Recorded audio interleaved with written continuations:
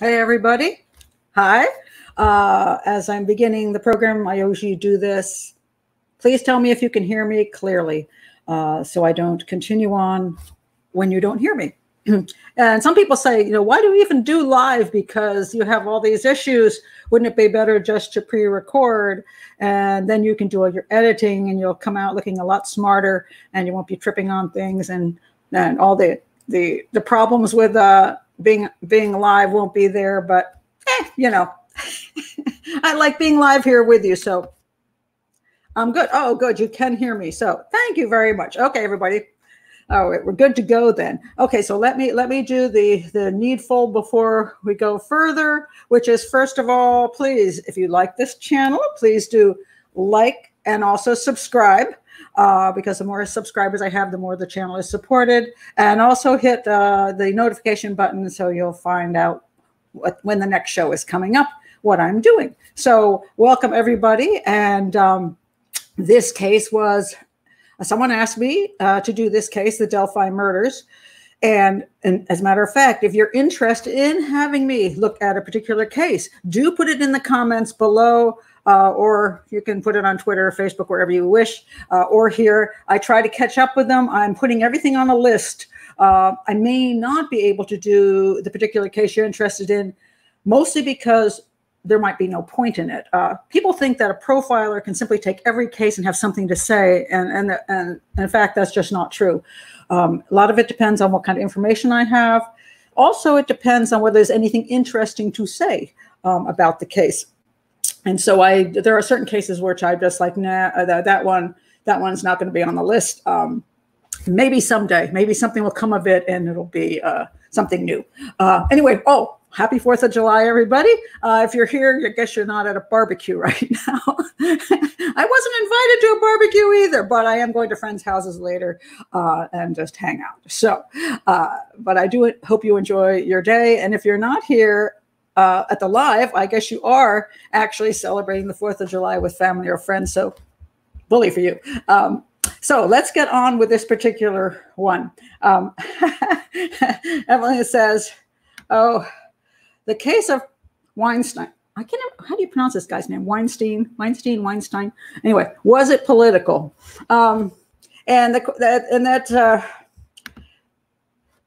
There's a number of cases which I've talked about previously. Sometimes I stay away from them because they're like poison, and people get really, really nasty. Not that people don't get nasty about a lot of things I say, but sometimes it's just like, I just don't want to get into that. I'll have to look at that one and determine it. I mean, Hollywood is an interesting place. I've spent time in Hollywood when I was just 19 years old, and I know how a lot of Hollywood works. So yeah, I probably do have commentary on Hollywood sex and rape claims, and how the casting couch works along with that. So I may do a show on that one day. As far as the Michael Peterson case comes, I'm going to do one on that at some point because that owl thing is really kind of interesting. The owl did it. I hadn't heard that one before. That is in the annals of crime history. That's probably a first anybody blamed an owl. So very interesting case. And I have put that one on my list already. So anyway, let's go to the Delphi Murders, which is one of the sadder cases that, one runs into because it does involve children, young girls, and they're young teens. But I mean, just so sad. So let me get out of the way of Abigail's face. I'm going to just give you a quick rundown straight from my Wikipedia page because that's the easiest way to do it. February 14th, 2017. So we're talking 4.5 years now. And it's interesting that we're talking about that because, and I'm going to talk about this in a minute, the police on this case said it's not a cold case. And this was 2 years ago. And now it's 4.5 years. So guess what? It is a cold case. It was a cold case way before 2 years. And I'll talk about why it's become a cold case. The bodies of Abigail Williams, also known as Abby, and Liberty German, I believe that's how you pronounce her name, and also known as Libby. So we'll call them Libby and Abby. So this is Libby and this is Abby. They were discovered near and I don't know how to pronounce it because I'm not from Delphi, Indiana. or Delphi, as some people say it is, Monon HIgh Bridge Trail, which is part of the Delphi Historic Trails in Delphi, Indiana. And they disappeared from the trail the previous day. And let's see, Abby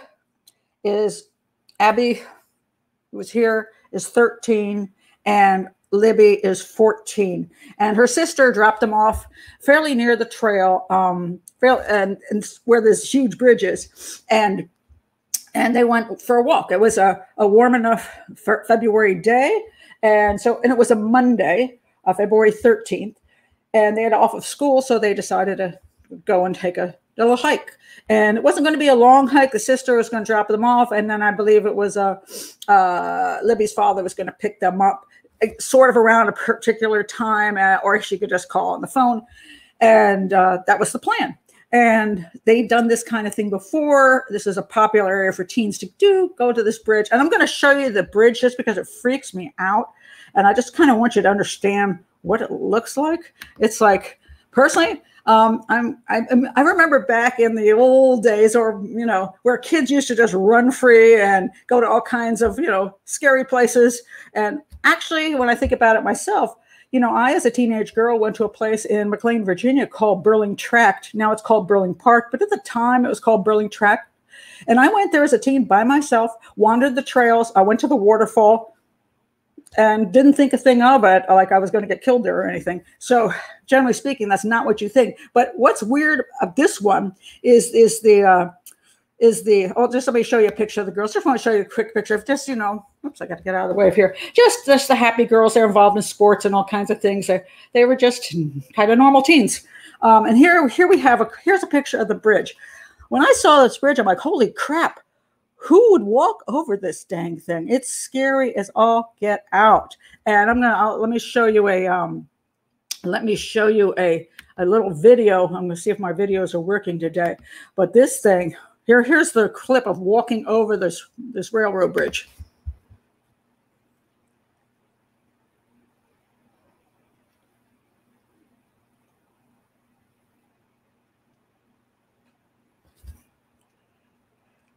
Whew. I mean, this particular bridge, I thought it, when I first heard about it, I thought it was like maybe like 10 feet high. So if you fell off, you'd survive. It's not. It's like 70 feet high. It's scary as crap. And, it's got no sides. It's not like it has handrails. It is supposedly about 6 feet wide, a little bit further up past the wood that's on the sides. But the sides are like 4 inches high. So there's nothing to stop you from tripping over it. Or if you're passing somebody by, somebody's just, do one of these numbers. I would not like to be on the bridge with anybody. That would freak me out. I mean, somebody that wasn't with me, somebody coming like the opposite direction, or behind me. I think, oh my God, they're just going to push me out the bridge. And also the railroad ties across the bridge, and a lot of them are corroded. So you actually you can see through them, and then you have to walk carefully. And they're going to try to fix the bridge and make it better, but it's really I wouldn't do it. But apparently these teens lots of teens had been up here. Nobody had gone in the drink before. So, okay, so maybe I'm just a chicken shit, but I don't want to be up there. I just don't want to be up there. But these girls went for this walk, and the sisters dropped them off. And then when they came time to pick them up, they weren't there. They didn't answer the phones. And then there was a huge, search for them, and they weren't found that night. They were found the following day. And now let me try to show you sort of where they were found. They were found so I'll try to give you a view of the location. I'll put up this screen because it's got 3 different things on it, which kind of show you. I tried to pick the best ways to show it. So over here, it says that's where the bridge was. And what happened was they came down across the bridge, and they got off the bridge, and then they went down this hill, and they ended up across a little stream, which you could walk through ankle deep, maybe a little bit of your legs to get wet, to the other side of that stream, and you're found here. And so you can sort of see just on this side, I just had a picture of the areas. A lot of trees at that time, which is why it was kind of, it was winter. So less trees than you're going to see in this picture, but definitely it gets still hard to find them. And so that's kind of the basics. Now, the other thing that was very interesting about this case which was very creepy, which is why it's also gotten so much play, is this.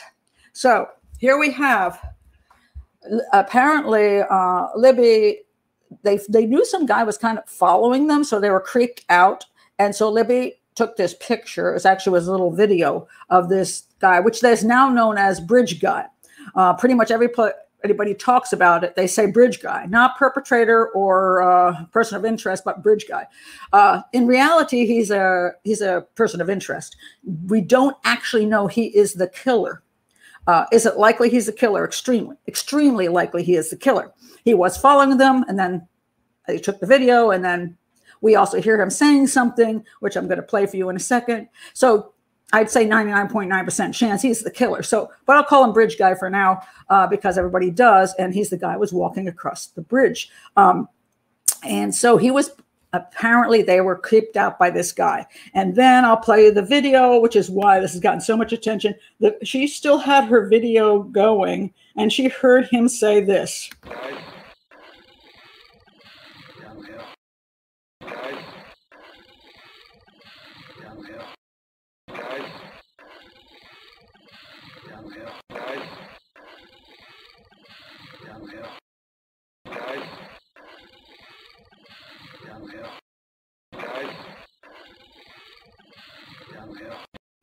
Okay, so guys, down the hill. And at this point, the question is, why was he telling them to do this? And the most probable is that he, at that point, had them in his control, perhaps with a weapon, with a gun, whatever, and saying, guys, down the hill. There are some people are saying, well, it could have been something else. Some way like, hey, we'll go down the hill. Go, guys, down the hill. We're having a drug dealer. Guys, go down the hill. We're going to have a party. But it doesn't look that way, since the girls were creeped out just before he said, guys, down the hill. And down the hill would mean once they reach at the end of this bridge thing, there is a hill. And if you go down that hill and then go across, as I showed you before, to where their bodies are found, which was a little bit of a distance, that would be when he was saying, guys, down the hill. Now, the other reason this has become such a hard case for people to believe that nobody didn't, I want to look at this. I believe the guys didn't necessarily occur at the same time he said down the hill. Yeah, we don't know. There's a kind of a break in. We don't know. The information on this case has been very unclear. The police have not been real forthcoming with pretty much anything.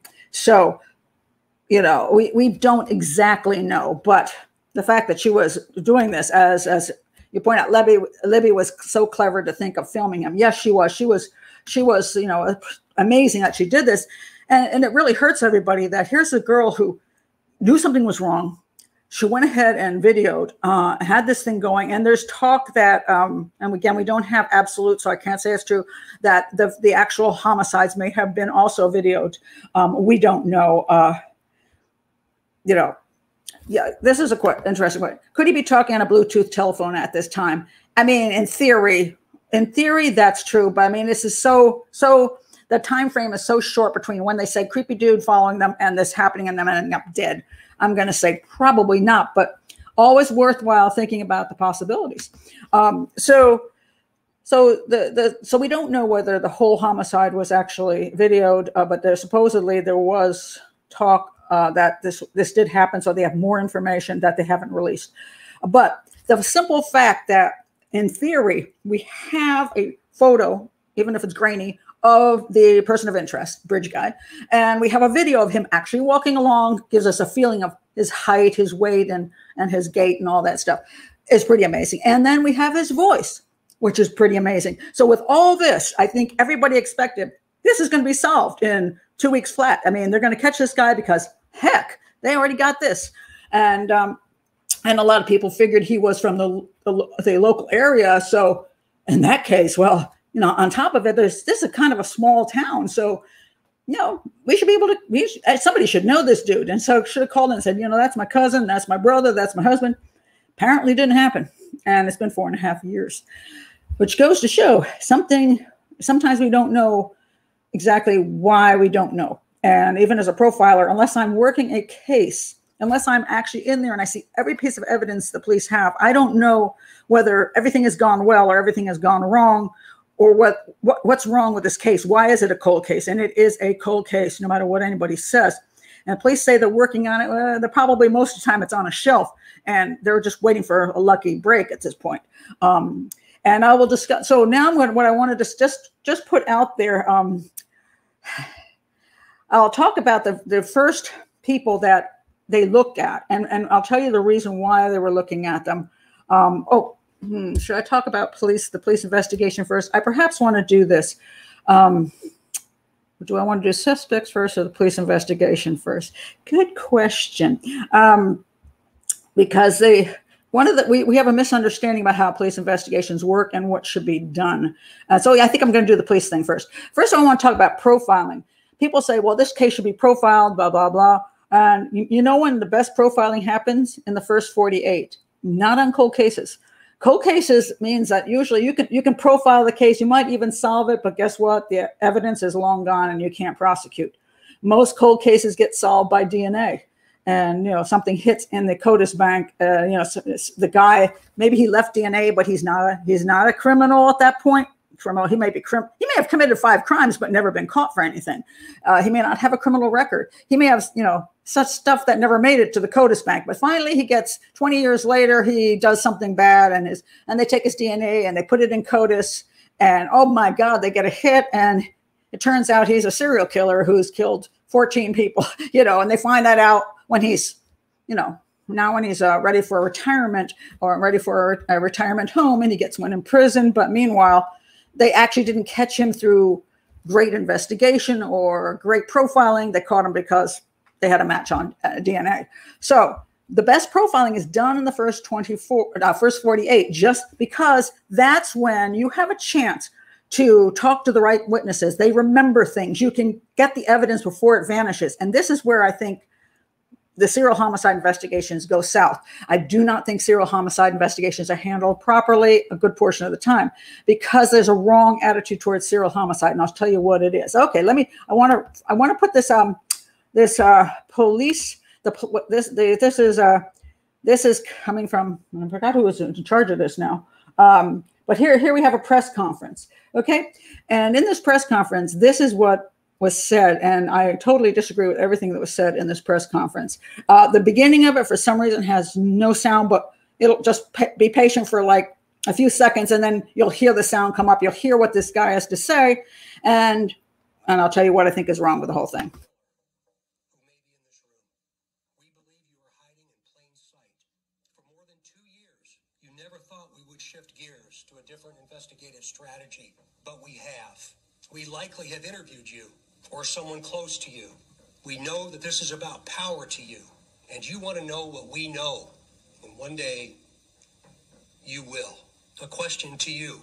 What will those closest to you think of when they find out that you brutally murdered 2 little girls? 2 children. Only a coward would do such a thing. Okay. Here is what I think is wrong with that whole picture. Okay. First of all, I believe we're dealing with a serial killer. I don't have any other. I heard some really weird stories about it, or revenge killing, and somebody's after Libby's father and they killed her, and all kinds of nonsense. I see no evidence of this. I see serial homicide here, a serial killer. Now, serial killers are psychopaths. Psychopaths. And what you're saying to them, you have to be aware of the fact that they're taking in it as a psychopath, not as a normal person. So the first thing is you want a press conference that is not emotional, because once he sees that everybody's emotional, he's getting a kick out of it. It's like, yeah, look at you. You're all freaking out. Ha, ha, ha. You think you can get me? No, you can't. Oh, you're going to talk about, I want to know what you know. Ooh, and when you catch me, you're going to find out. Really? That just amuses him. It's not scaring him. They think somehow police think that serial killers can be scared into doing stupid stuff. No, that's not it. They're not going to start running around doing stupid stuff. It's nonsense. The second thing is he talks about how are your relatives going to feel when they find out what you did. You think he cares about his relatives? You think he cares about other human beings? He brutally killed 2 teenage girls. I don't think he gives a crap about his relatives or his children or his wife or anybody else. He does not care. So yeah, this is correct. He's trying to play. Carter was trying to play mind games with a perp. Yes, and it does not work. Never has worked. Doesn't work. Stop playing mind games with a psychopath, especially it just makes no sense. What you really want to do, and this is what I believe is the failure. You want to get somebody out there in a press conference who talks in a very dead tone, just very matter of fact, very much. We don't talk about what we've got under control. We don't talk about anything. We simply come out and say the such and such police department, sheriff's department. We're going to give you where we are in this case. We're just going to give you very basic information. We are handling the case. We have a great investigative team working on this.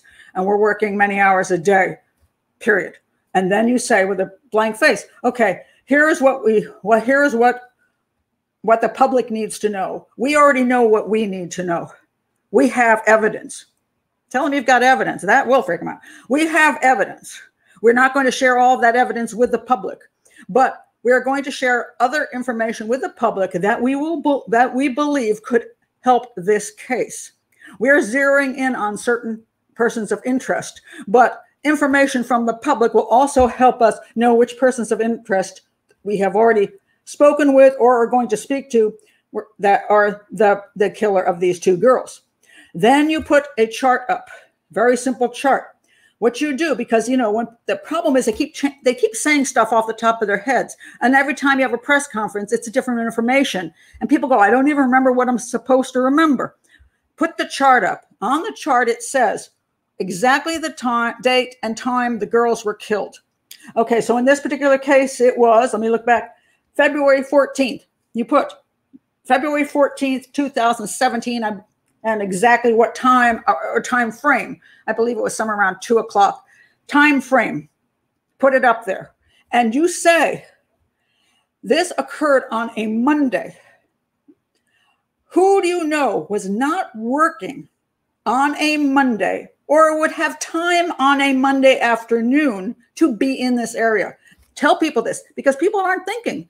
What happens if Cousin Joey got fired on Friday and he's not going in to work on Monday?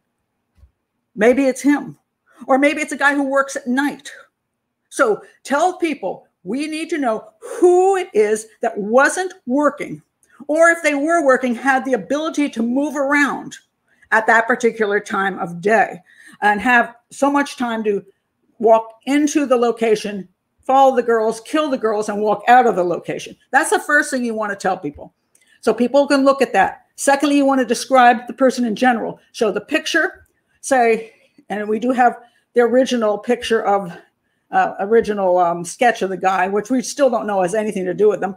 And then you say something basic, and but if you know somebody who doesn't fit this description, but you believe might have to do with this crime, yes, do call us anyway, because sometimes witness descriptions or whatever aren't exact. But do tell people, this is a psychopath. We believe he's a serial killer. He's a psychopath. And here's what a psychopath is like. He's a manipulative, lying son of a bitch. So, but you can say that nice. He's a manipulative, lying person. A person that, and you describe them so that people say, gosh, that's my cousin. My cousin does those things. Now, the one thing I believe they also should have told people was what weapon was used. Now, people ask, how much of the crime scene do you describe to the public? None of the crime scene is necessary for the public to know about unless it can absolutely help them identify the killer. Now, the reason I believe that the weapon is useful, and I've heard this before, and it just makes me crack up, that police say, well, we didn't want to say what weapon it was because then the killer would know we know. Doesn't the killer know you know anyway? I mean, you did do the crime scene analysis and autopsy, did you not? The killer knows it. Police know what weapon it is. But if you don't say what the weapon is, then people out in the community, for example, let's say you saw some guy throw a knife away, but you don't know that a knife was used in this crime, so you don't call the police.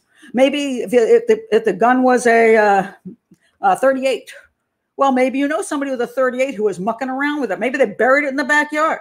Maybe they asked you to keep the gun for them, which actually has happened in another serial killer did ask one of his buddies to keep a gun for him once.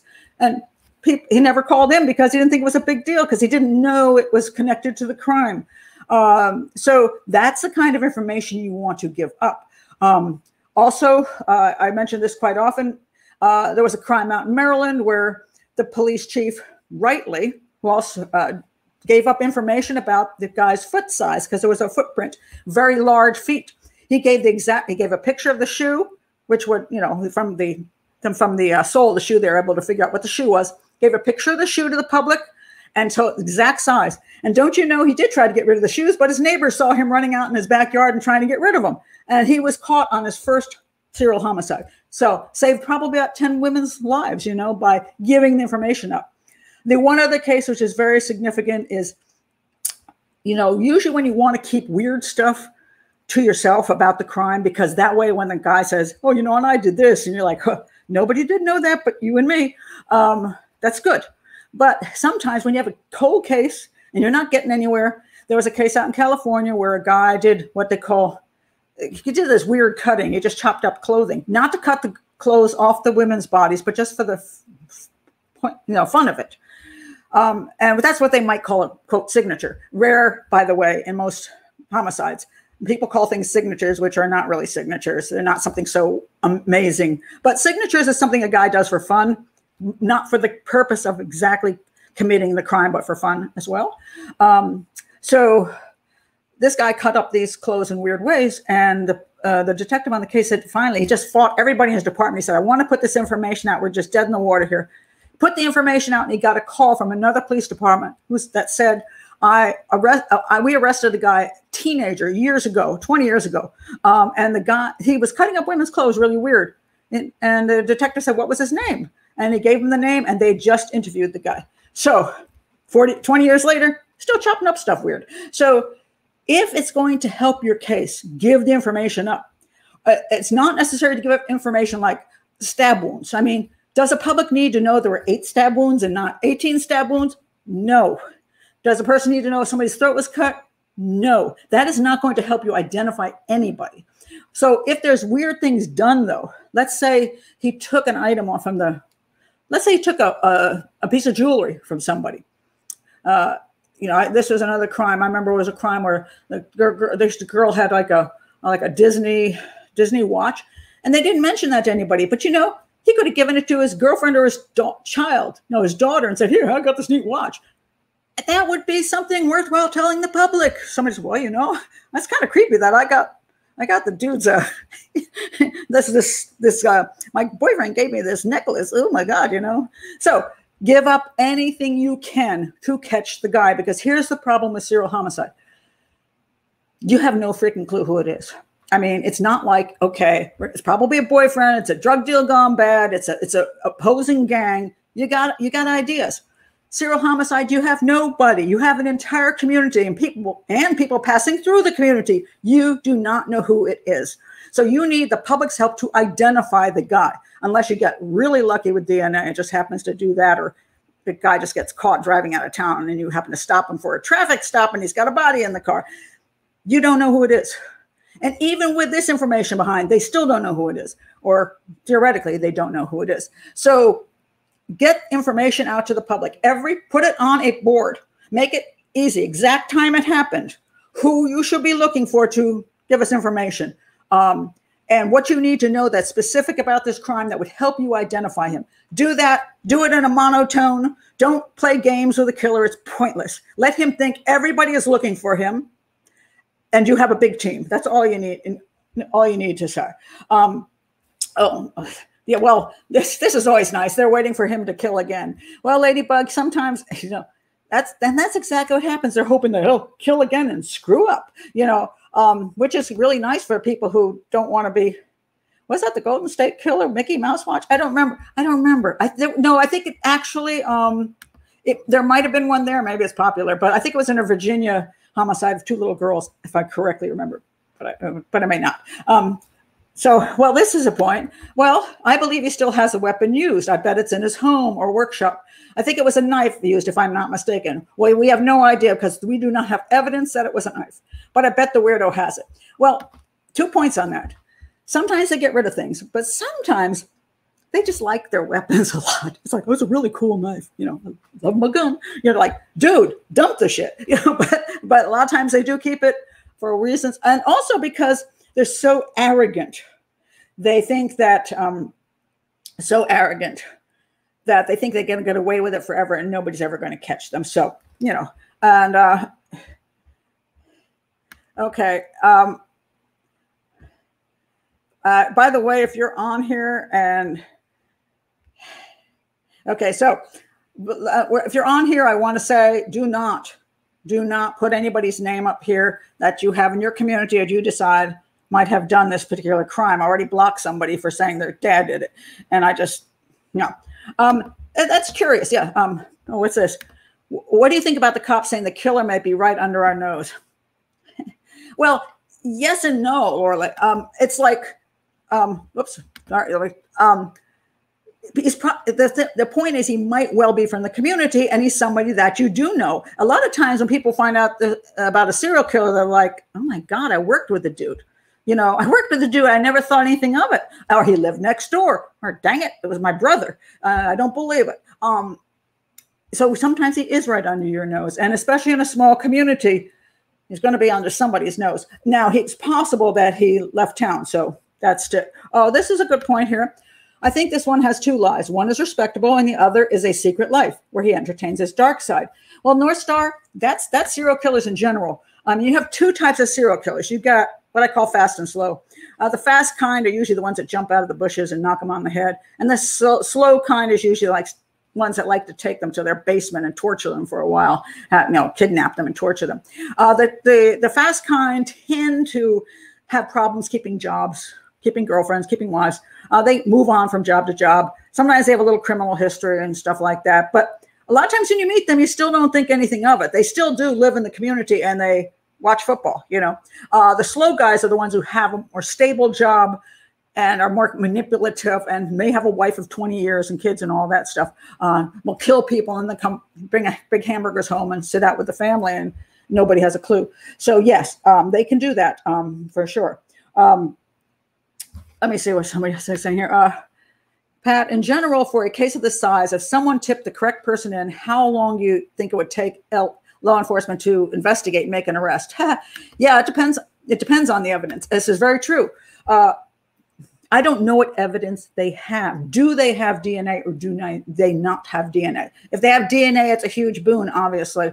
As far as the tips, one of the big problems with these cases is I don't know if it's like already 2 years ago, they said they had 3,000 tips. Well, guarantee you 3,000 people do not know who this dude is. So there's people that call in for my ex-husband did it. I saw a creepy dude. I think it's so-and-so from Alaska. It's like, doesn't even live near Delphi. He's never even been down here. Well, yeah, but he could have come down from Anchorage.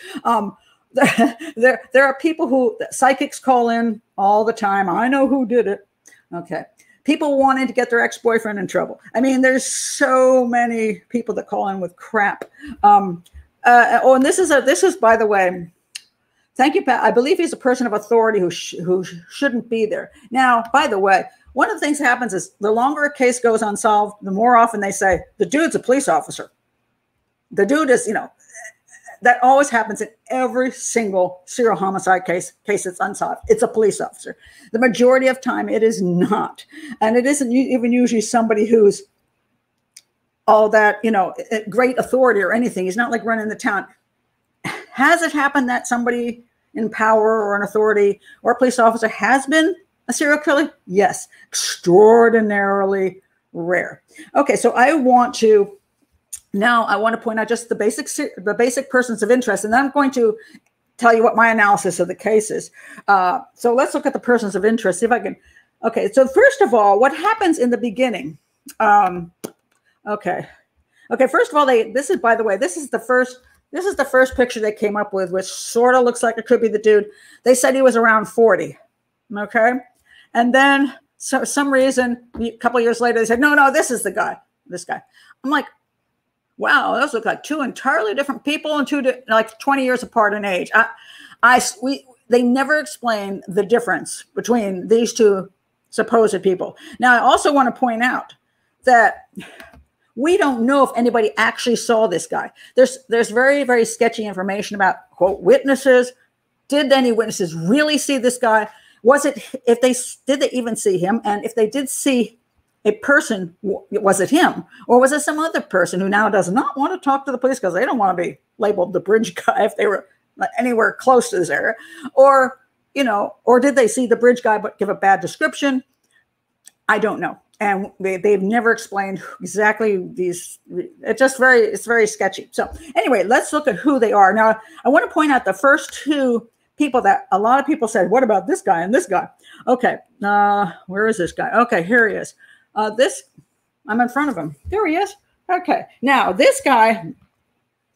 Now let me look. A lot of people online call him the flannel shirt guy because supposedly Derek German, that would be Libby's father, asked him if he saw anybody, and this guy was walking around out there, and he was told that. By the way, this guy is the organizer for the Monon, or whatever how you pronounce it, HIgh Bridge Trail. He works on all the trails and he walks around the trails all the time. He was walking on the trail that day. He told Derek didn't see the girls, but he said there was a couple at the bridge or under the bridge or near the bridge. That's also confusing. So he is very involved with the whole trail thing. And also he's got a brother named Dan who's into history stuff in Delphi. So these two guys are really into the history and history and nature of Delphi. Now, could he look somewhat like this guy? Yeah, he could. And he was on the trails that day. And one of the most interesting things about being on is, when police interview people, sometimes they interview the guy. He's like the first guy they interview. He's the guy that actually was around the area. Now, this guy was around the area. He was on the trails. He knows the trails. Could it have been him? Well, one of the problems is that he's not very young. He's in his 70s. And he's got no criminal history, which doesn't necessarily mean anything. But it would be somewhat odd that a guy, and first of all, the guy doesn't look like he's in his 70s. The guy walking does not look quite that old. But he might be in good shape because he walks around a lot. But that he would kill on his own, right there on his own turf in the middle of the day, I think it's a long stretch. And I do not believe the police have him as a person of interest. It's just that, that's the area he works. So, or is interested in volunteers and does a lot of stuff for the community. But, certainly people are going to, the flannel shirt guy, and did he actually have, because the guy, this guy walking bridge guy looked like he might have be bulky. Did he rip off his, did he have a flannel shirt underneath and rip off his jacket and toss it? And then, so that's where people start looking at who could it be? Now, there's another guy who immediately got nailed, and don't tell me his picture is gone missing. I'm going to be angry at that. Seriously? Hold on a second. I'm looking for it because every time I do one of these shows here he is. Something goes missing, and I'm like, did I actually just not get it up there? Okay, this guy. Now, the girls were found on this guy's property, Ron Logan. He had a lot. His property is quite extensive. So when the bridge guy forced the girls across the stream and killed them there, it was on his property. Poor sucker. Anyway, that he is on probation at the time, and we broke probation, by the way, which is he got himself in trouble by leaving his property and going out and about. When he shouldn't have been going out and about because he was on probation. He was on probation for alcohol and habitual traffic violations. So, people go, oh, first of all, it's his property. Ooh. And secondly, he's got a little bit of a criminal history there, right? Or at least some kind of misdemeanor stuff. But guess what? Lucky dude.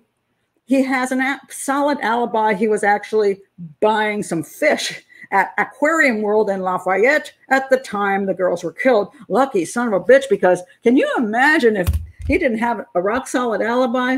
I mean, they did search his place anyway, but and he's 77. It's pretty unlikely that that bridge guy is a 77-year-old dude. who suddenly decides to kill a bunch of teenage girls. So probably not. So now, but we have these two guys who are reasonable suspects as far as the first one walks the trails all the time. He's around that area. He was on the trails that day.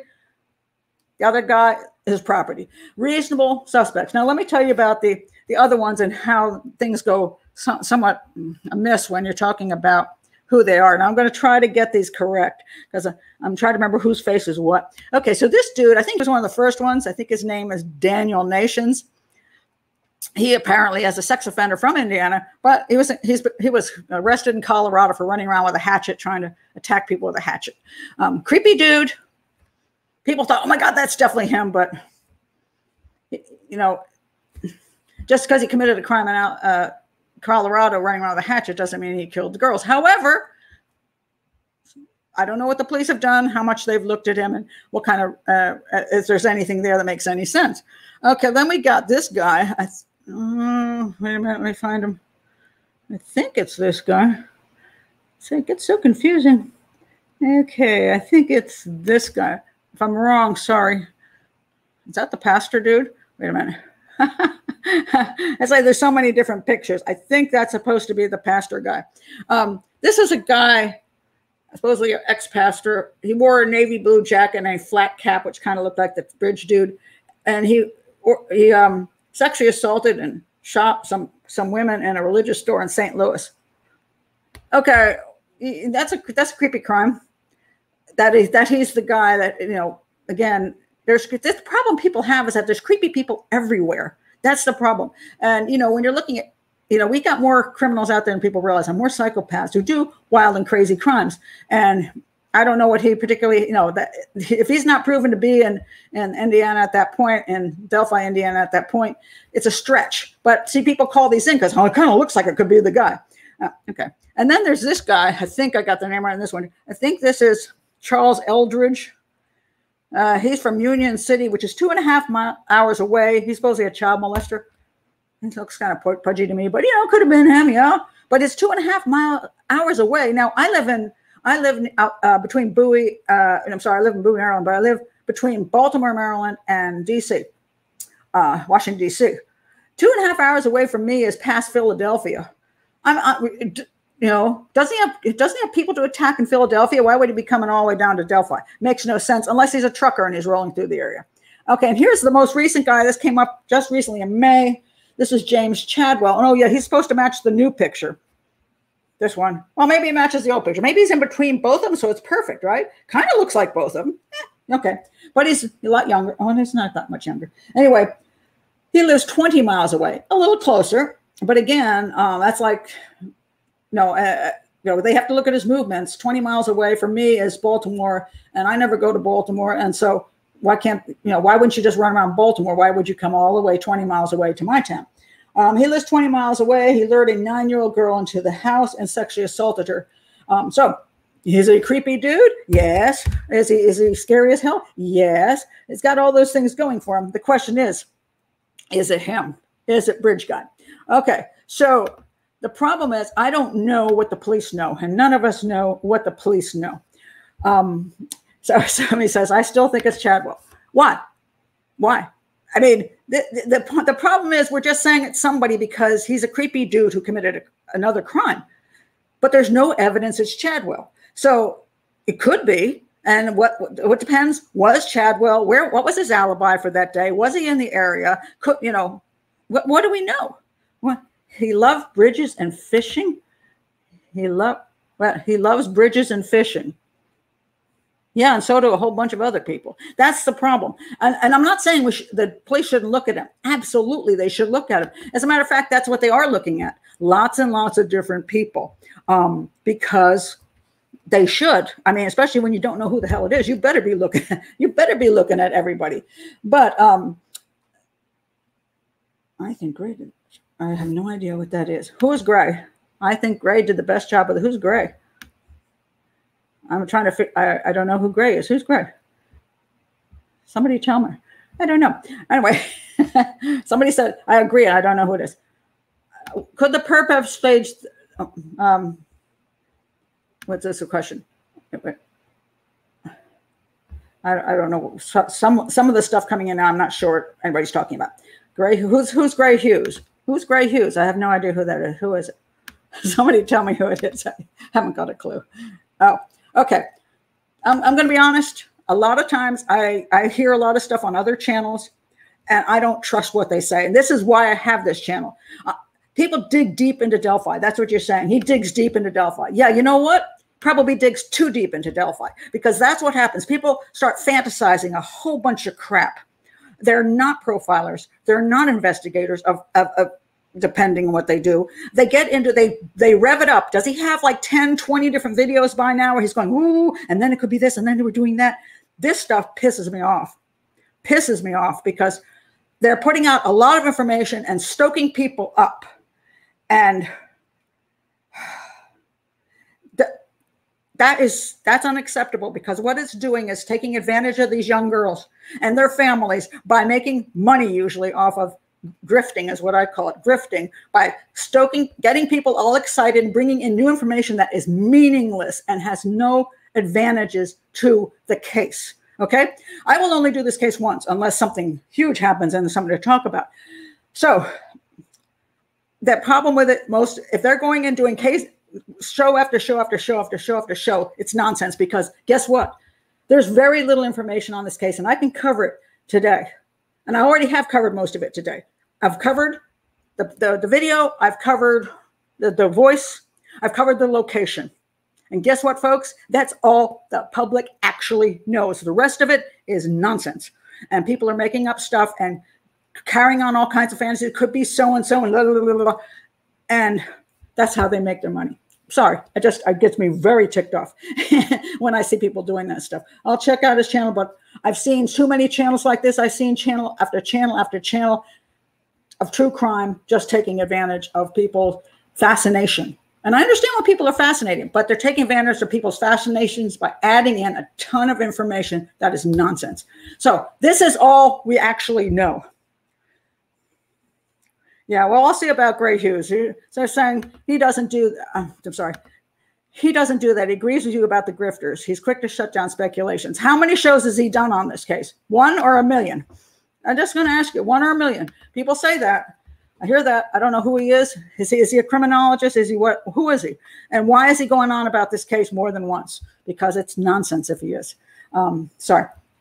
That's just my opinion. He might be the greatest guy in the world. Just saying. Okay, now let me go down to what I think about this case, just the basic analysis. And number one, as I pointed out, I do believe the police, if they have an way to, Gray has done 1,000,000, he's a grifter. Thank you. That's 200. Oh, seriously? Jesus, God almighty. All right, sorry. Just not my thing. Don't approve of it. Not my thing. Okay, so let's get to what I want to say about this case. Okay, I do believe, again, what I pointed out before is that, unfortunately, I believe the police investigations of serial homicide often go the wrong way. You have 48 hours. Profile it as well as you can. Get information out to the public. Find the guy. Get the public to tell you the stuff. But you've got to be very methodical. You've got to be very straight to the point and tell them exactly what they need to know, because people can't remember. And put up the poster. This, and this. Do you know who it is? Call us if something comes close. That's what they need to do. Especially need to explain what a psychopath is, because the dude is a psychopath. And a lot of people don't know what a psychopath is at all. And so they don't, if you told them what a psychopath is, they go, oh my God, yeah, I do know that this person has all those behaviors, but I never thought of him as a psychopath. But now that you mention it, he wasn't working on Monday afternoon. Okay, so that's the first thing I think they needed to do. If they have any more tidbits that can be given to the public to help, I think they should do that. If it's just stuff that's going to titillate the public about how the girls were killed, that's completely unnecessary, because that's just more fodder for people on YouTube. So I'm going to just talk about what I think is likely. I don't know very much. And somebody said, will you do the show if you don't, it's an unsolved case? Again, I don't hardly know anything, so it's not a lot I can say. However, I do have one thing which I think is kind of what I think is the most interesting thing about the case. Okay, so first of all, the guy is out there. There's no question he's out there in this particular unusual region. It is unlikely to be somebody who's just wandering through town. It's not a trucker who's just driving through town, a tourist driving through town. There's no reason why they would find this particular spot. It's a little off the beaten path. It is likely somebody who definitely knows the area. Now, that doesn't mean they have to live in Delphi. It just means they know the area. They could live in the next town, or they could just spend a lot of time there for whatever reasons. But I do think he knows the town well enough. All right. The next thing is, how did he come upon the girls? So there's two possibilities. Well, there are three, and one I'll knock off right away. Some people say, oh, they were meeting somebody, they were catfished or something. I don't buy that. It's not like the video that they took, they were saying, is that the dude that we talked? Is that the dude? No. They didn't, they just seemed to think some creepy dude was following them. They weren't catfished. So now we're down to two possibilities. The guy was just lurking around anyway, because sometimes you have that. You have, in cases where people are killed on certain areas, you'll have like a serial killer who just likes that location. So he keeps coming around that location because he knows one day he's going to get lucky. That is a possibility. So he could always walk this area, or walk it often enough and say, you know, one day I'm going to get some girl's going to be by herself and I'm going to grab her, you know. And the second thing is, he may well have seen the girls being dropped off. And this can be the kind of thing where people have to understand how serial killers think sometimes. They don't kill very often. Really, they don't. Not every month, you know, by the moon, like, you know, it's on TV. They kill when they're in the mood for it. And many times there's a year or two downtime between, sometimes even more. Some of them are just opportunists. Now, this guy didn't, this may be a crime of opportunity for him that day he had the opportunity. So what could have happened? And he may well have seen the girls being dropped off on the side of the road. Now, there was this kind, true, there was a vehicle, might have been a truck, I believe, in the parking area. That is something that's a possibility, but I don't think so. And I'll tell you why. This person said more than one person involved. No evidence of that whatsoever. They saw one guy was following them, and that's all they saw. And unless somebody else was hiding in the bushes, I don't believe so. I think it's a one guy. Also, he knew, Holly says he knew the area. Otherwise, if seen, he wouldn't know where to run. An opportunist. Yeah. You want to, oops, I just lost this one. How do I get this? Okay. So yeah. So it's possible he just had parked there and was wandering around and got lucky, or he saw the girls being dropped off. Now, what fascinates me is, and I'll show you what fascinates me. If you look at these pictures, okay, see where the girl, okay, I'm going to try to do this here because, you know, it's not like I'm pointing at a board here. Okay, I'm pointing over here. Okay, so the bridge. The girls are dropped off more around at the, you know, this other, off the page here, at the other side of the bridge. So anyway, they're coming down. Where's my hand? They're coming down down this bridge. All right. They get here. That's where theoretically he says, guys, down the hill. And then they go over here. I can't do this. This is really hard. Forces them across a small stream. That's where their bodies were found here. Above that is a cemetery. Right there is a cemetery. Now, I'll tell you why the cemetery fascinates me. As you can see, also you can see it over here. That's a cemetery up there. You see how it's on the road right there? Right on the road there. Now, there are a number of people who have said they thought he parked at the cemetery. Now, I'll tell you why I think that's a great possibility. Let's assume you're driving down the road, and in front of you is a car that pulls over and drops off two girls to where you know people go and walk across that bridge. Now, the one thing you want to do after you kill off a couple people is not have to walk for a really, really long way back down the trail, going back across the bridge where you might run into somebody and maybe you have blood on you. Maybe you're just messed up. People can see your face. Do you really want to kill the girls here and then walk back up that bridge and go back someplace and walk past possibly people, because you do not know how many people are coming down that way? Now, at the other end here, that's where it stops. So there's not many people down there. Once you get across the bridge, people usually just go back. Now, the fact that he took them over to this spot across the river tells me he knows that area well enough to push those girls that direction in an area where he knows probably nobody is. And nobody's going to see him. Nobody's going to come across the bridge and see him doing something to these girls.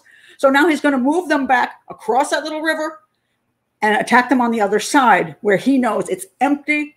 He's on, and really he's got some time to work if he wants to work. Now he's over here and he's at that spot. Can't make a finger to it. He's at that spot. He kills the girls. As I say, I think it makes no sense that he's then going to walk and go all the way back up to some car way back over here. No, I think it's far more likely that one of the reasons he also took the girls there is because all he had to do was keep going through that dead area there straight to his car. And nobody's going to see him. He can slip right through there, right back to his car. So if he's driving down the road and he sees that the sister pull over and the two girls get out, and two girls are there getting out and going for a walk, all he has to do is go just a speck further down the road, park at the cemetery, come down here. Now he's at this part. If the girls are coming over the bridge, he's going to see them. They're going to be coming to him. Now, he may have walked up with the bridge because he was curious and saw where are they coming at. Then they pass him at some point, or he turns around. That's quite questionable. But that's when they see him there, and they are in his vicinity now. He also knows who's behind him. When you're going to kill somebody, you really want to know who's behind you. You want to be sure there's nobody else in the area. So when he comes down here, if he comes from his car, he knows nobody is here. And then he walks up that bridge. He also knows nobody's where. He knows what's going on. Nothing's there. Girls come down. He could have waited on the other side of the bridge. He could have gone and waited on the other side, let them go by, let them walk into his thing, come behind them. And that's when they turned and took the picture. Or it's possible they came down here and he just knew they couldn't cross the bridge again without him seeing him. He might have gone up on the bridge up here and just did a U-turn and came back. He could have done that. Not quite sure, whether he went all the way out across the bridge or he just went up and came back a little bit. We don't know. But the point being that he had to know that little area really well. And so I believe he has to be somebody who's fairly local to that area and has walked that before and is very familiar with that. And if I think the cemetery is the most likely place to park because that's the way once you kill the girls, straight shot to your car, very quick, less than 10 minutes through the trees, and you're covered. While you're going up here, you're covered. Nobody's going to see you until you get up here. You can look all around. Anybody coming, jump into your car and get the hell out of there. So that to me is now. She points out this visiting a grave.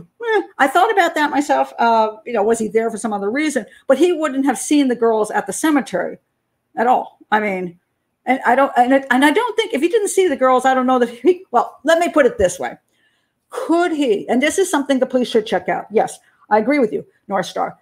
He could have theoretically. Let's say it was his day off, and he went to the graveyard to visit a grave for some reason. I don't know if the this Delphi cemetery is like ancient historical stuff or whether it's more like he could have buried his mom, a month ago, and therefore he's visiting mom's grave. And then he's there and says, "Well, I got nothing else to do. Let me go down to the bridge." And he comes down to the bridge, and oh, lucky day, 2 girls. That is possible. So I would think, North Star, that the police should definitely check out anybody who might have been visiting the graveyard, especially if they bury people. Somebody might be visiting somebody who was buried more recently. They should look into that. Absolutely. I don't know if there's any surveillance around there to check out cars and stuff like that, but that is, to me, the most logical analysis I can come up with as to where the guy would have parked and how he would have gotten to the girls and how he would have gotten back to his vehicle without being seen. Now, having said that, the question is, did anybody really see him? And that, except for the video, did anybody really see him? And that's one of the reasons I question, because it is possible if he came from his car and walked down here and then walked over here and was just taking that walk, and then somebody did say hello to him and he was up here, and then the girls passed him, he went, "Ha, eureka." Maybe somebody did see him. And then he came back down here, killed the girls, shot off to his car. So it is possible that somebody did see him in that on the other side of the bridge just for a brief moment before he did anything, and not afterwards. I think it's ridiculous he would ever walk back that way, after killing somebody. I think he had to sneak through those trees. But yes, somebody could have seen him. He could have crossed the bridge. And then that's, you know, and I say there's two possibilities. One, he saw the girls on the road and he followed, he parked knowing they'd come down here, and then went up over here, waiting for the girls, waiting for them to pass by. And then he followed them. Very possible. Or he didn't know the girls were going to be there. He visited the cemetery, came down, crossed the bridge. Oh, look, girls. And then followed them. And maybe somebody saw him before anything happened, because, you know, before you kill anybody, you know, it's more likely that you're not going to think about who sees you. After you kill somebody, you really don't want to run into people. Now, I want to point out one other thing I think is very interesting, which is why I tend to lean that he saw the girls before he went down there. Because I believe to get those girls to cooperate, 2 girls, not just one, that he probably did have a weapon. He probably had a gun that he pointed at him and said, down the hill. Now, normally people don't necessarily wander around with their guns. They may, but it's also possible he had the weapon in the vehicle, sees the girls, pulls into the cemetery and says, I'm going to go get those girls. I'm going to see if I can get them. And he reaches into the glove compartment, takes out his gun and puts it on him. And that's what we see. Maybe he has a gun with him as he's doing his walk. Doesn't mean he doesn't have a knife. He could have a knife as well. But it makes me think that it's possible that the gun was in the car and then he took the gun with him because he had a purpose for taking the gun with him. Now, so yes, definitely coerce him and going down the hill. I mean, that seems like they weren't arguing with him. You know, I mean, as far as we know, it's just too much of a command. And I believe he had to have something to make that command. Wait a minute. What do you mean he's only killed once? It's not unusual for a killer like this to kill only once. How do we know? How do we know he's only killed once? We don't know if he's a rapist. First of all, serial killers are not necessarily rapists, but most of them are. But some of them aren't. Some of them like just to do other weird things. But serial rapists, for example, they rape somebody. They might have raped before, but nobody ever caught them. They might rape again, but you don't have the connection to say that these crimes are connected. He could be a serial killer who's killed before. He is a serial killer. Has he killed before? Maybe. Or maybe this was a first for him. Maybe he's done other stuff, but never killed. That's possible. So we just don't know. So, you know, but just because they haven't caught him doesn't mean that he hasn't done other kind of things like this. Some interesting concepts here.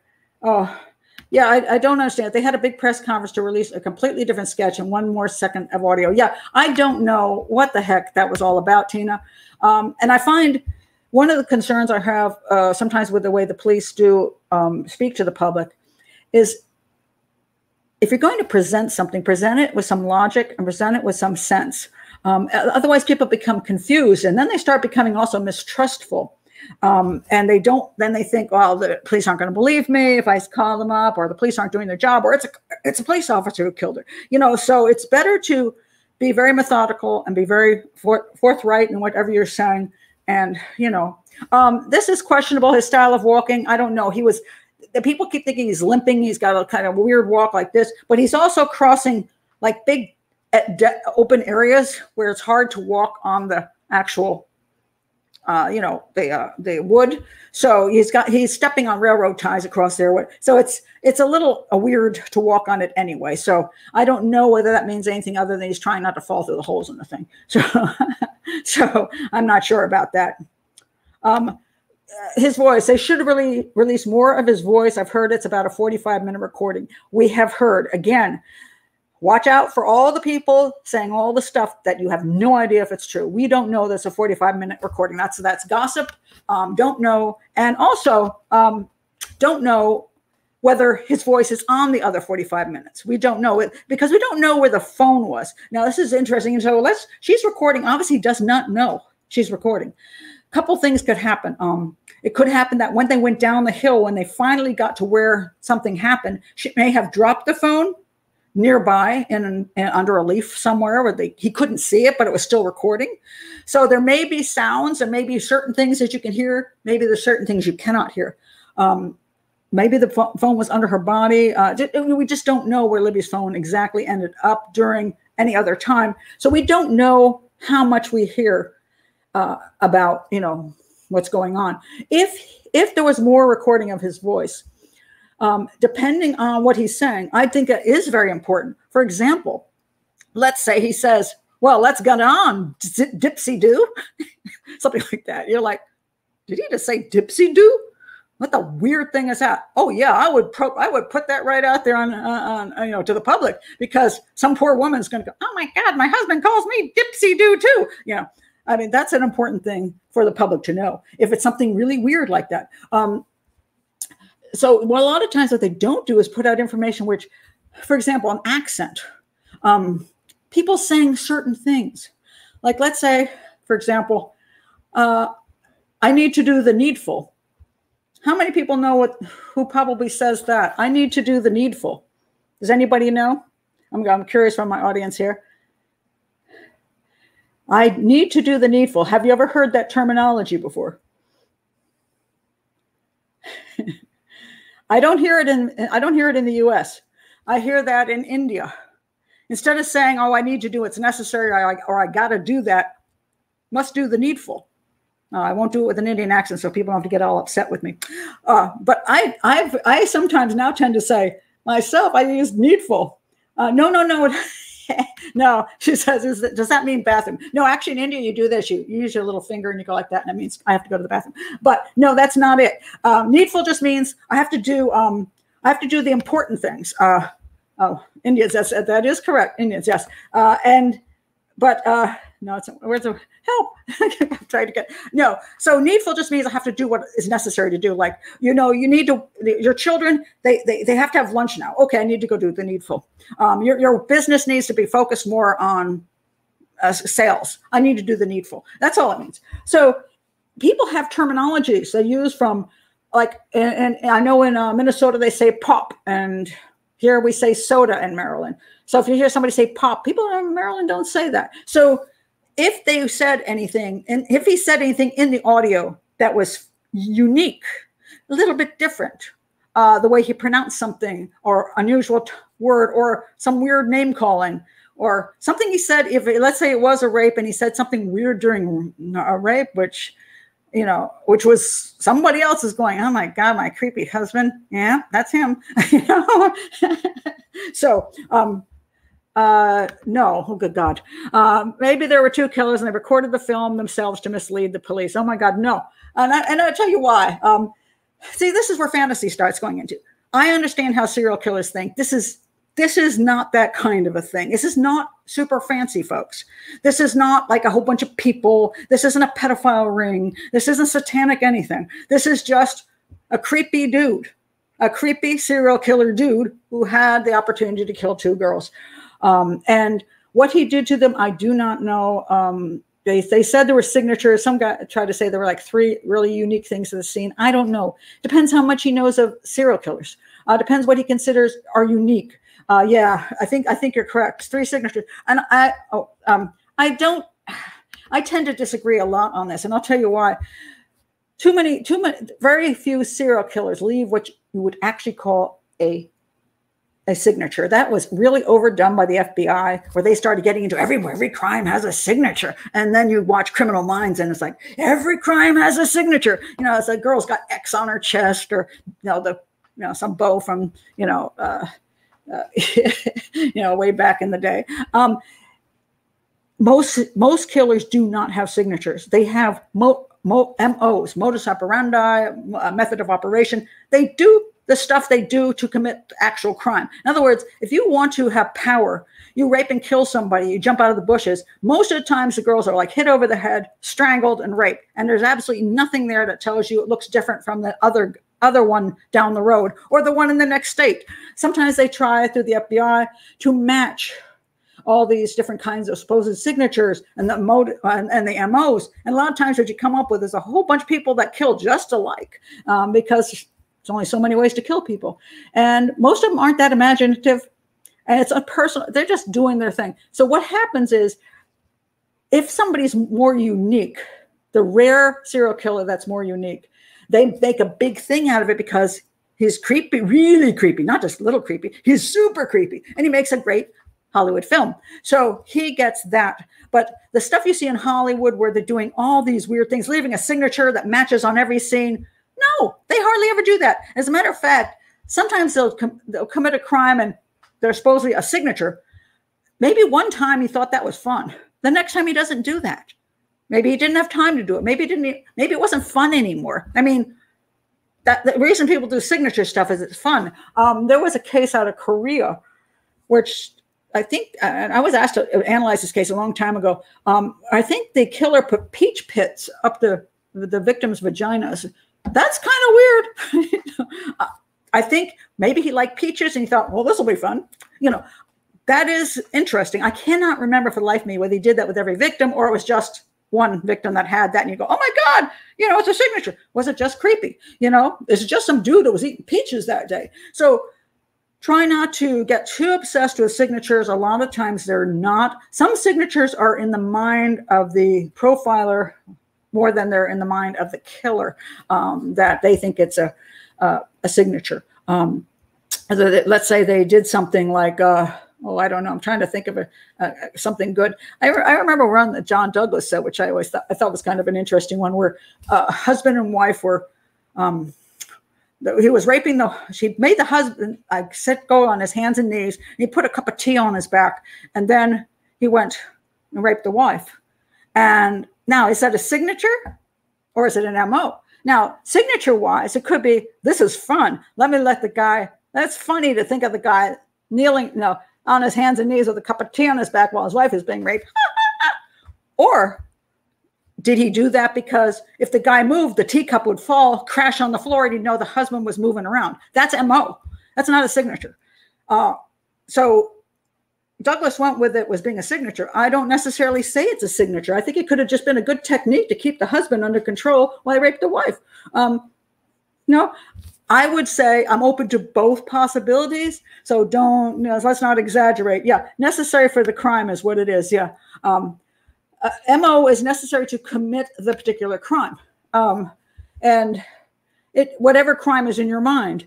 Now, remember, some of these guys that get bored with what they did last time, so they change up what they're doing. They increase what they do because it's just say after a while, it's like people in marriages, or sexual relationships. They start out and it's like, oh, we just want to make love, and then that's like, okay, let's do S&M. I was like, where did it go from making love to S&M? Okay, bondage. Okay, really. What happened then? You got bored.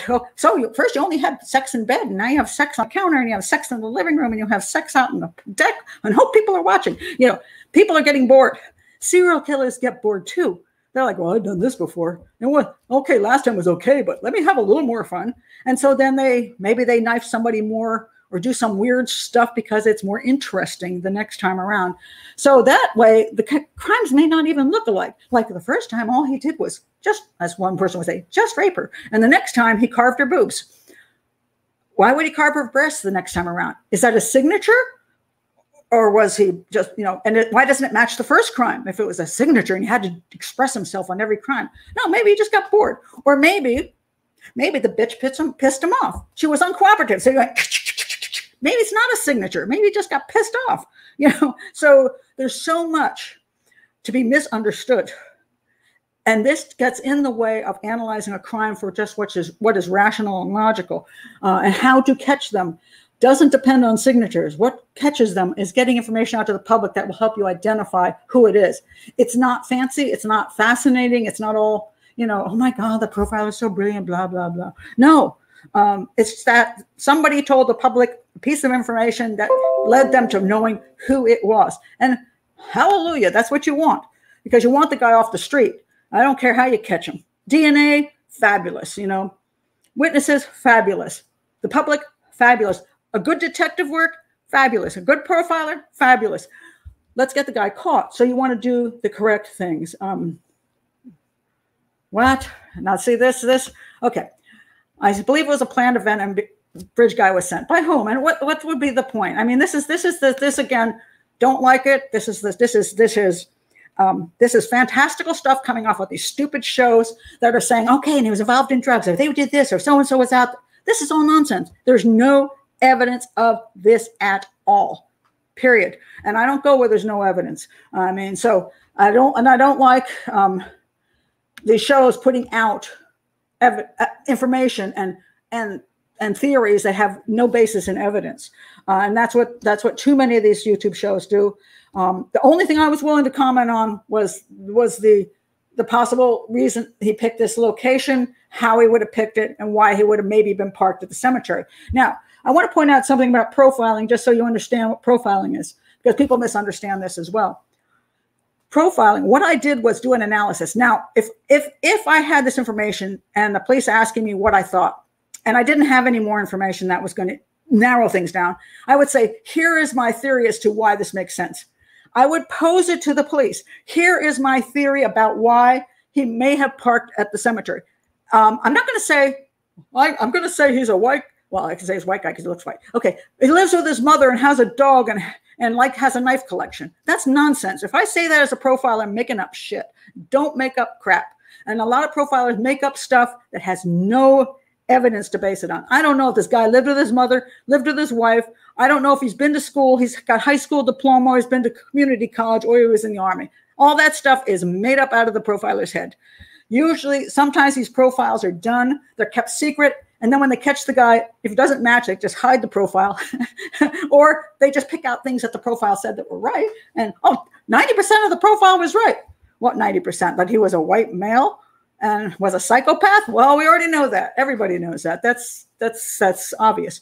But I would tell the police, based on the evidence, here is why I believe they may have been targeted, but as an opportunity thing, because nobody really knew they were going there, that he saw them get out of the car for, happened to be on the road, whatever, pulled over in the cemetery, knows the area, saw an opportunity, and went and didn't know what was going to happen, but went and did it.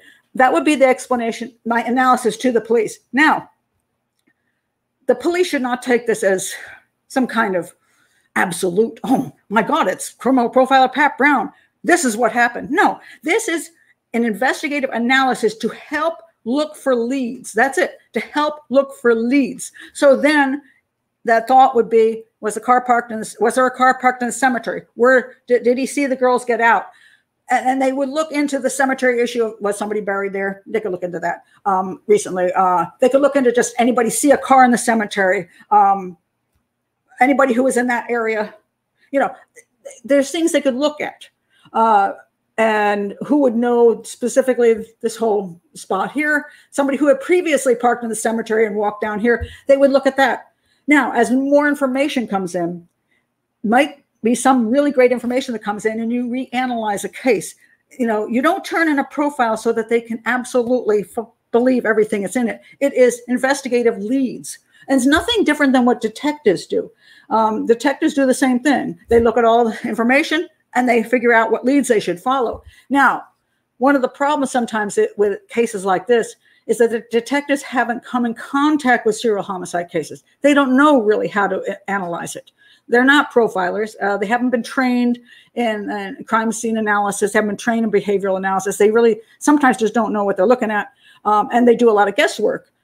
That's something I'm trying, and I hope in the future will change, that there will be more solid understanding of how to do crime scene analysis for detectives. And, a lot of detectives, when they come, they don't go to detective school. People think they do, they don't. They're police officers, get promoted into detective positions. They learn on the job. Some of them do get some training.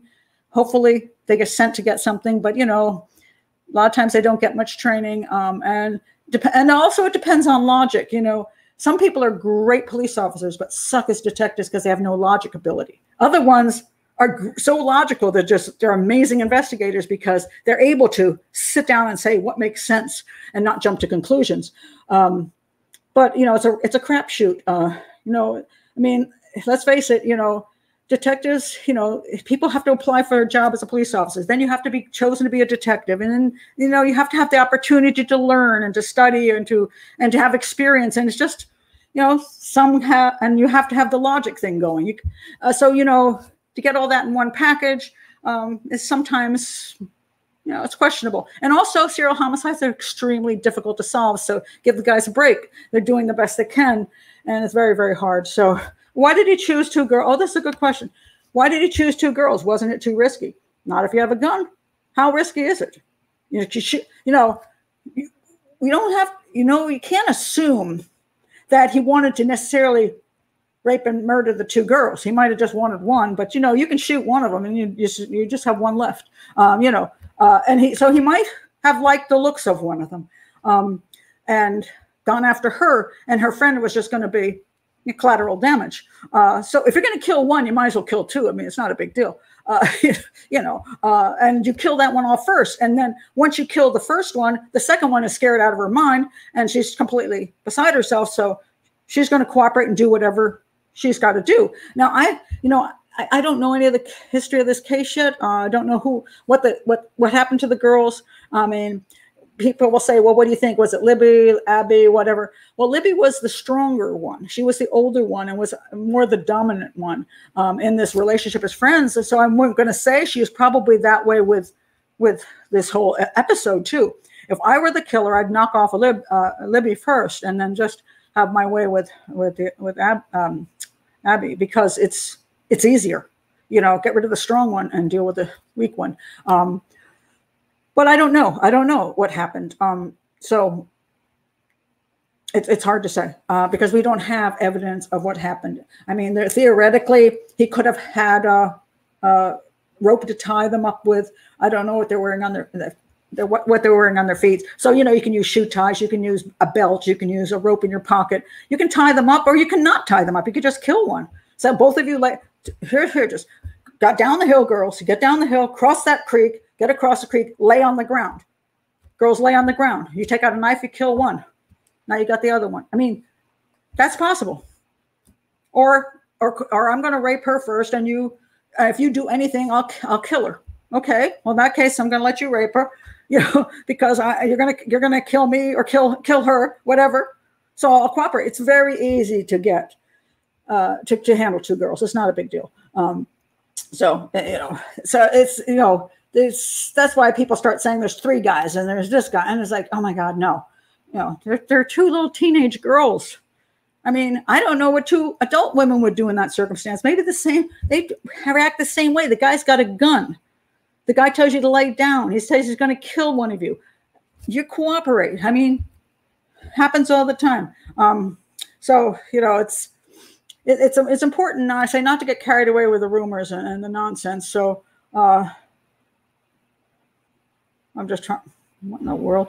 Okay. Oh Lord. Yeah. So that's my take on the whole thing. I know I wasn't sure when I was asked to do this whether there was anything to talk about, but what I really wanted to talk about was where I think the police investigation, you know, how it should be handled as far as getting information to the public, and not playing games with a serial killer. Why it's gone unsolved for 4 years, which is not unusual for a serial homicide case. That it is a cold case, so let's not say it's not a cold case. It's a cold case. Will it ever be solved? I don't know. A good portion of serial homicides are never solved, or they're solved 20 years after the fact, which is really a shame. And yes, is this guy still out there? Yeah, he is still out there. Is he a danger? Absolutely, still a danger. Will he kill again? Very likely. He won't kill again for a number of reasons. One is he's dead. Let's say he got in a car wreck and he's dead, and he's, you know, you never find the guy because he never commits another crime. Could happen. He could have cancer. He could be dead of cancer, or he could have, you know, already been dying of cancer when he attacked the girls, and he's just, you know, I was going to be dead. He could be he could move out of the country and you never see him again. He could just decide, okay, they're going to get me, so I'm just not going to do it again. It does happen. Serial killers do get scared because they sometimes think that if I do this again, I'm going to get caught.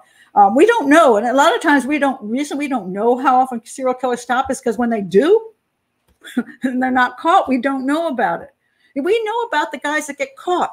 We know about the guys who then have 20 killings. A lot of times too, when people, you know, they kill one girl and they get caught, but because the police have not connected them to other crimes, they're prosecuted for that one crime. They're put away in prison, but they're not called a serial killer. Even though they abducted, raped, and murdered a young girl, they're not called a serial killer because they don't have the other crimes to link them to. Well, I think it's nonsense. Anybody who kidnaps or jumps out of the bushes and rapes and murders somebody they do not know, that is a serial killer.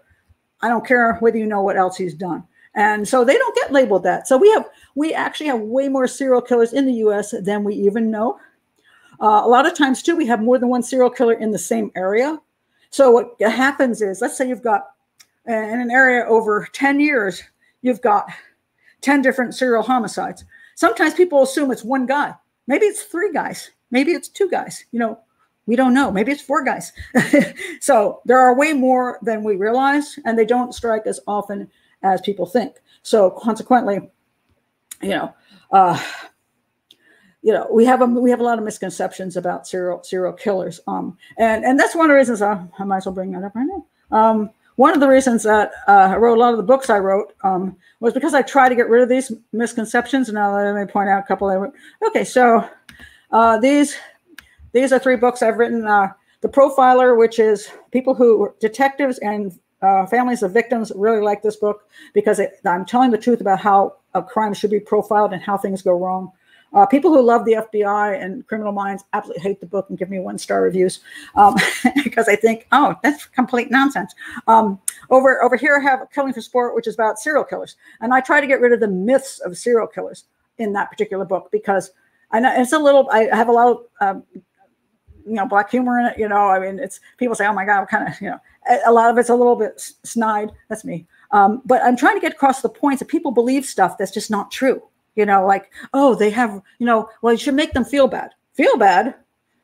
They don't feel bad. And my favorite line on that is, and I always forget the name, Clifford Olson, I believe. My favorite line of all time, where the police said to him, why don't you tell where the other kids are that you killed, where their bodies are? And so you can help the parents, get over this. And he goes, well, if I cared about the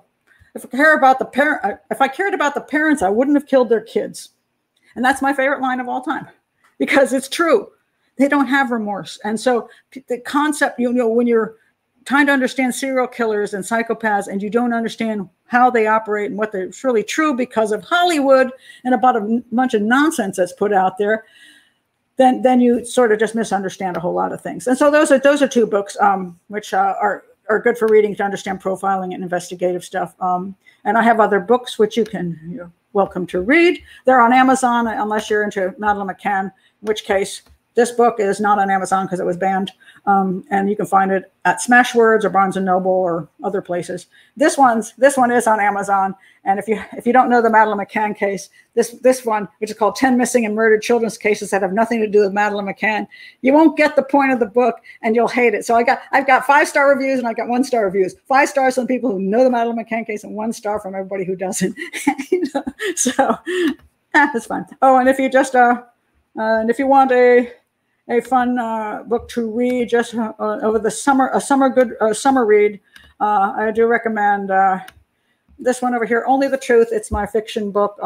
It's a psychological mystery story, criminal mystery story, and it's only $2.99 at Amazon, so it's a cheapie. And it is not on paper, unfortunately. It's only in Kindle, but you can download Kindle so you can read it. So it's a well-loved book. So I recommend that one. So anyway, that is where I'm at for today. Anybody have any last questions? Anything I want to say before I take off and actually go celebrate the 4th of July?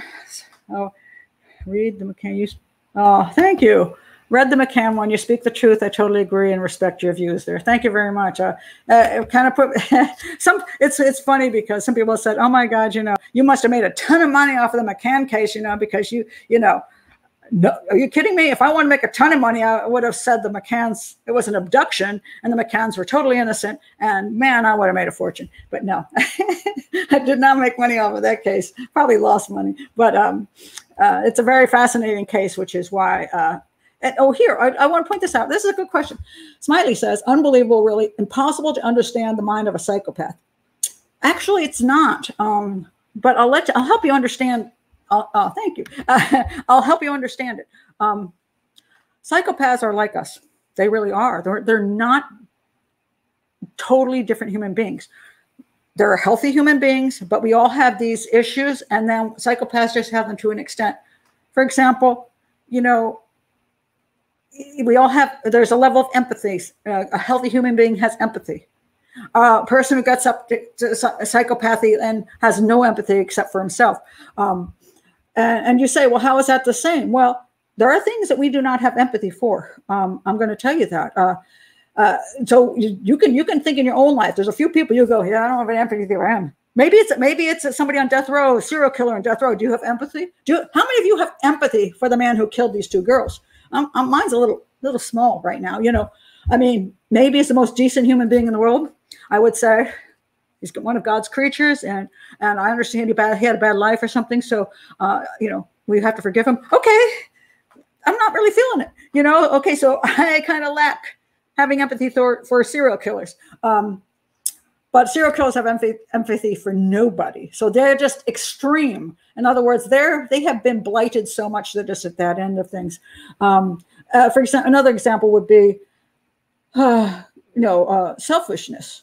We all have some level of selfishness. Of course we do. Like when you play a game, when I play table tennis, I actually want to beat your butt. You know what I mean? I don't go, oh, let's have a fun game and let's have an even score and let's have nobody win. That's not the way I play table tennis. I'm like, no, I want to kill you. Now, I do have some empathy for when you lose. I say, oh, sorry, but part of me is going, so there's a selfishness that I enjoy winning. There's a selfishness that if I'm going for, let's say I'm going for a job I really want. Let's say, I've been up for some kind of television show. Wouldn't I like to get it? Wouldn't I prefer to get it over those other 20 people? You're damn straight. I want to win. I want to get the job. And 20 people are going to be sad because they didn't get the job. But I'm still going to be happy if I got it. So, there is some selfishness there. But when you get to a psychopath, he's just super, super selfish. In other words, he has never found a way to win in life that makes him happy. And so he is so selfish that he's got to have everything for himself. It's just more of an extremeness to that level. He is still a human being. He's just a very, very disturbed human being. And as far as understanding like bizarre things, let's face it, we all have some bizarre interests in life. The other people do not understand.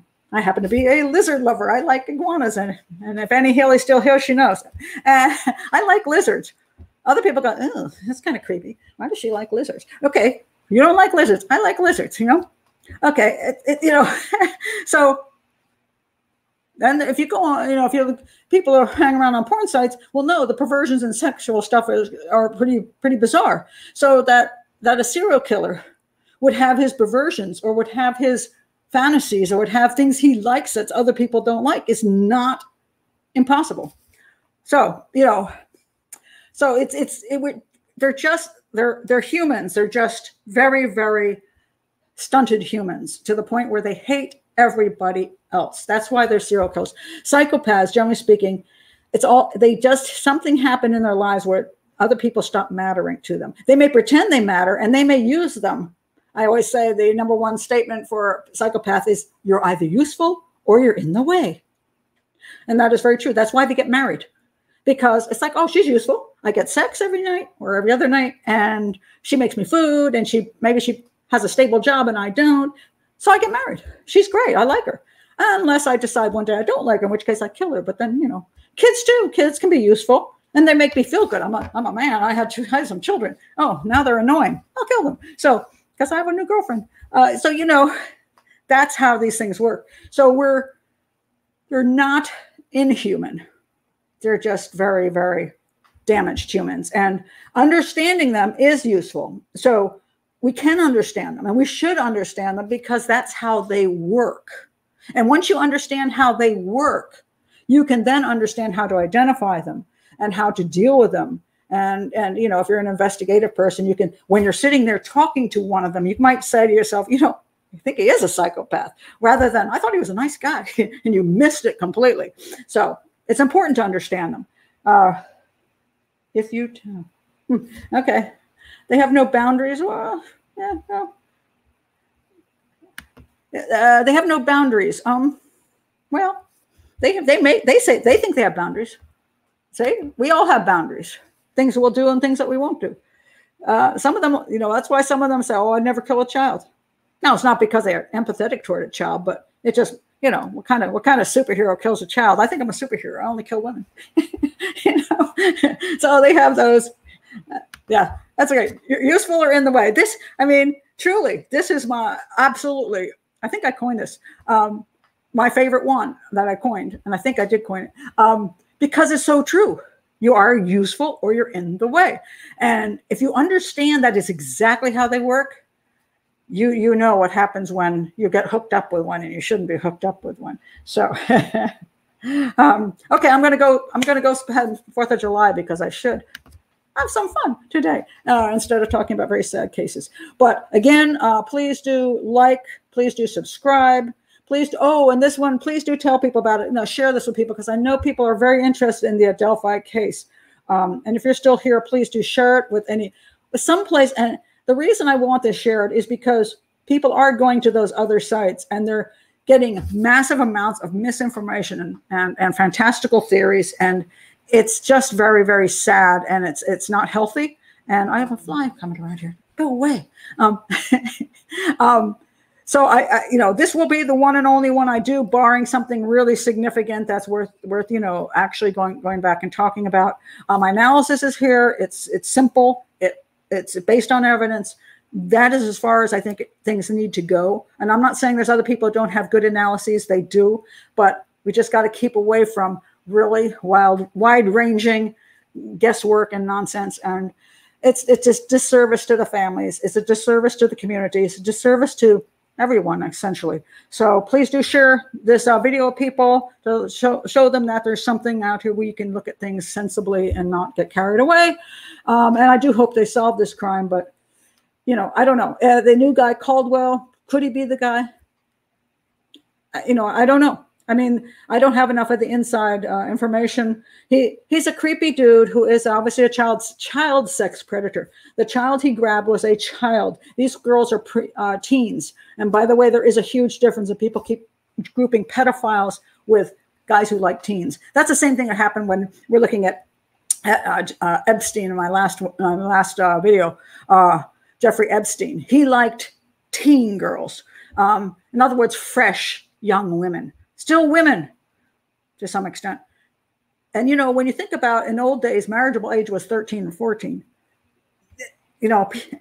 That's not, they're not children. They're young women. And even though we might think it's repulsive for a 30-year-old man to want to be with a 13-year-old girl, that's not pedophilia. That's a guy who likes really young, fresh girls. And very, hasn't been around the block a bunch of times. So Caldwell, I think his name is Caldwell. I keep forgetting his name now. The newest guy, he, as a 9-year-old child, he said, "Come and see my puppy." Pedophile. That's a pedophile. So he's a child predator. Now, having said that, it is not impossible for a guy who goes for a child to go for older ones too. But it's a very different style of crime. Very different. And I see at this point, no connection to the Delphi murders.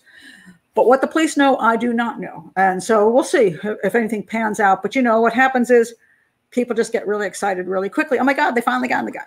Maybe not.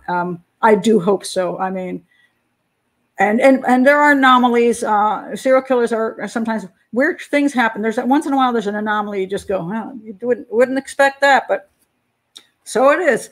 So all I want is the guy to be caught too. I don't care what the method is that they use, as long as it's legal, and capturing the guy. And I do hope that maybe if they have some more information they could put out to really think, is it worth keeping this so, hidden so that when you have that interview, he'll confess and you'll know it's him. Is it really worth it compared to even finding out who the guy is? If the information will benefit the public, not if it's just, just stuff for people to go, oh, that's really horrible. No, if it's really useful information. So please read the what? Please read comment sections on the future for further questions. Oh yeah. Oh no, I always do that. Let me tell you something about this. I always do read the comment sections. I try. What happens is if you get your questions in early, it pops up. I'm still trying to understand how YouTube actually works. But they send me your notifications. Here are your new comments. And I go and I look at the new ones. I try to answer everything that comes in. But sometimes what happens is after it starts getting out of hand, like there's a few hundred of them, it's like, hey, I can't find them anymore. And YouTube doesn't notify me. And sometimes when I click on the notification, it doesn't go to the actual statement, and I can't respond to it. I don't know what's wrong with the issue with YouTube. So I don't know. But I do my best to try to answer as many questions as I can if there's something useful. So anyway, so the last victim, I know that one for some reason. I just threw up there, the last victim. What is that one? That sounds familiar, and I don't know why. What is it? Whoever... Okay, Raven, you said the last victim to your list of suggestions. What is that book? Because it rings a bell, and I don't know why it's ringing a bell. So you can tell me. I'd like to know. Oh, well, I don't know. Yeah, well, I don't know why it's ringing a bell. So anyway, please read on the Murders. Oh, okay. The murder, is that? Okay, I'll put that down on my little list. So I will do that. Hold on a second. Somebody's asked me, do I want that? Nope. Okay, so somebody's asked me if I want a veggie sub from Subway. I don't like Subway, so I'm going to answer no. I'll just bring some cherries and eat cherries for and maybe wine. But I don't really like Subway. Sorry, guys, I don't like Subway. Murders. So I'm going to put that down on my list. Murders, and because I'm not familiar with that really. But I will put that on there because I have heard of them before, so I think. So, oh shoot, I just did something wrong. Murder. Okay, murders. Okay, I'll check into it. So anyway, you can always put those in comments, and I try to do as much as I can to catch up with these things. Sometimes I can't do it, so I do my best. So anyway, I hope everybody's going to have a really nice time. For the rest of 4th of July, go watch some fireworks if your area is having them. Have a nice party, and I'm off to have some free time myself. So I'll see you next week. See y'all. Bye.